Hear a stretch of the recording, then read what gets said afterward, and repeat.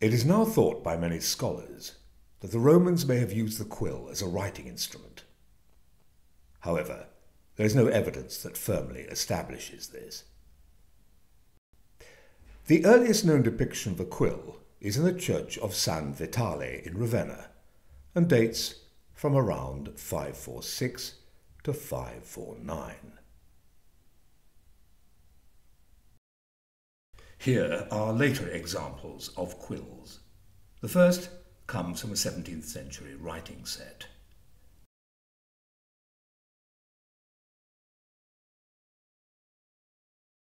And this is an 18th century example.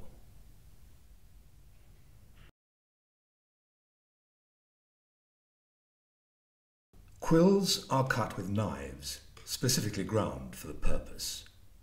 These are from the 16th century.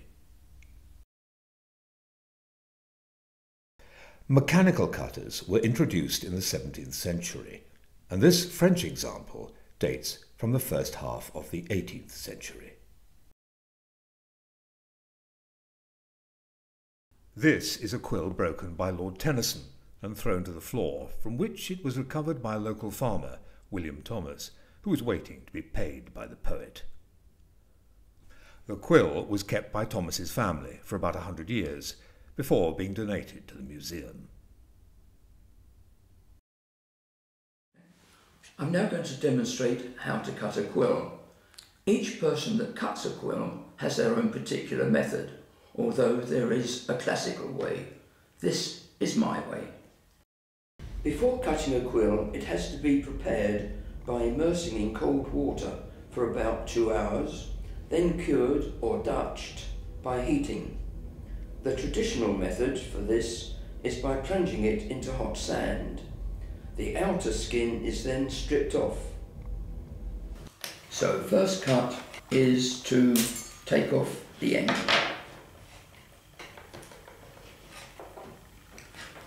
Then make a second cut, a shorter cut, about halfway down.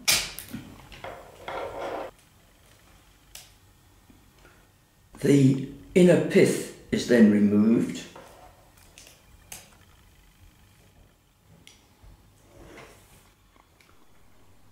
And the shoulders are then formed.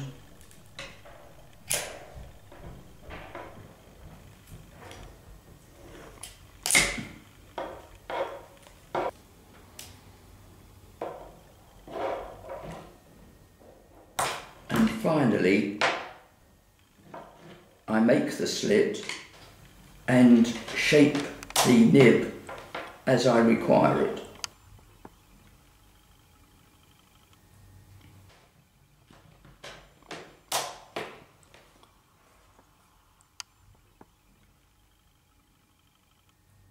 You can make either a straight cut or, for italic writing, an oblique cut.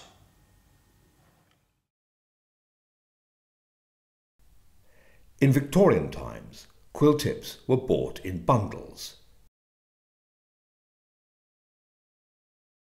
or complete and ready cut in boxes.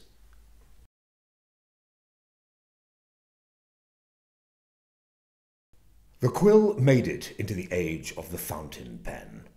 Here is a very early French Bion fountain pen of around 1749 with a quill nib.